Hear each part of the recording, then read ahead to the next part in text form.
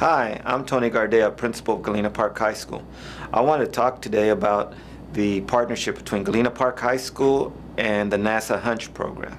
This program has afforded our students at Galena Park High School the opportunity to meet and interact with NASA engineers, administrators, and even the opportunity to meet Mr. Bob Thirsk, a NASA astronaut.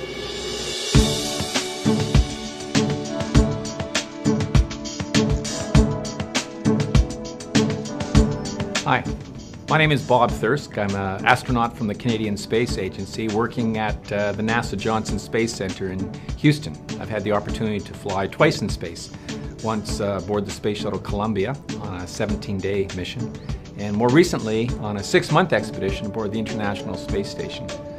The station is complete now, and it's got some wonderful laboratories up there for investigating how the human body adapts to the weightless environment. How long does it take to get used to the environment on the ISS? You know, every single organ system in the body probably adapts to space at a different rate. So for example, the vestibular system, which is a balance system in the middle ear, in the inner ear, it adapts in a couple of days. So we're not feeling too well motion sickness wise for the first couple of days, and then we're bulletproof. The heart and blood vessels probably take another few days after that. And then muscles and bones, unfortunately, they keep adapting. They keep losing muscle mass, keep losing bone calcium. You know, something was really interesting. The day that I arrived aboard the space station, it took 2 days to launch, rendezvous, and dock with the space station from our Soyuz vehicle.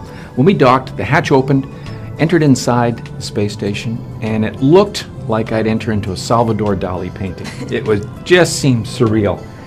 And it looked somewhat similar to the simulators that we have at the Johnson Space Center in Houston, but it also looked different too.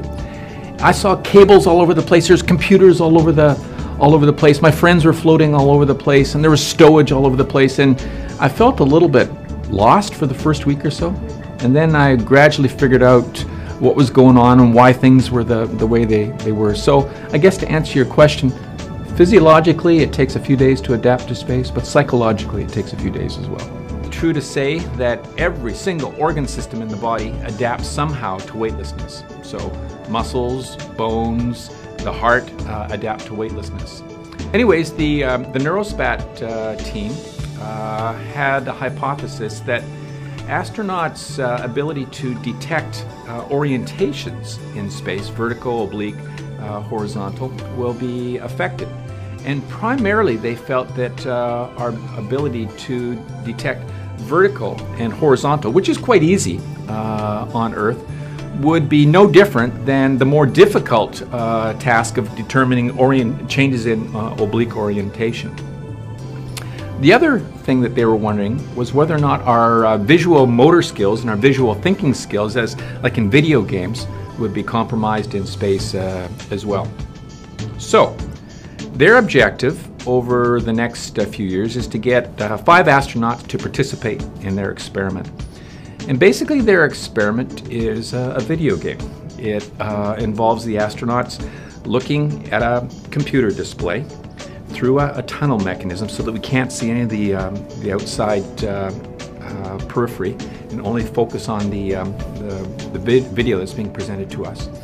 And they present a number of oblique lines to us. They'll present a line to me for 1 second, then it disappears. And then a second line comes up, and it may be the same position or it may be slightly off. And my job is simply to answer whether or not, yes or no, the line that was presented to me is the same or it's a little bit different. Does your NeuroSpat test results improve over time? Yes, there's a little bit of a learning trend there. Again, NeuroSpat, from the astronaut perspective, or subjects, is like a video game. So just like any video game at home, it takes a few times or a few days to become expert at it. The important thing is that the NeuroSpat scientists asked us to repeat the session several times before launch in order, number one, to get familiar with the protocol, but also to sort of plateau out in our abilities. So our scores kept improving prior to flight. And when they saw that our scores were about the same one session after another, they knew that there's no more learning effect, that any changes from that point on were going to be because of cognitive changes. So Yeah, there is a learning effect, just like any video game, but the scientists took account of that.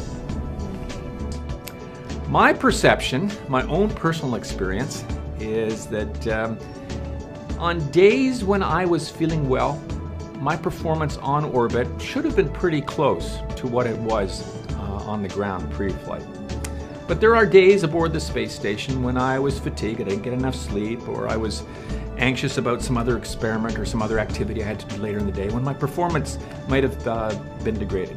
But who knows, we'll have to wait and see. It's hard for me to say whether or not weightlessness itself has an effect on the brain function, or whether there could be other stressors that affect astronauts' abilities in space. So that's a summary of what Neurospat is all about. A pretty cool experiment.